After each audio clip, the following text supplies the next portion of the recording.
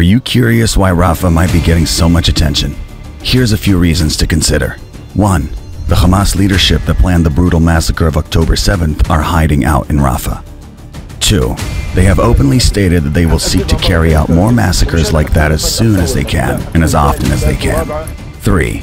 The hostages they have abducted, who are being daily abused and for whom time is running out, are being held in Rafah. 4. The network of tunnels from Rafah lets Hamas import huge amounts of weaponry. 5. The citizens of Rafah are being cynically and brutally used as human shields by Hamas.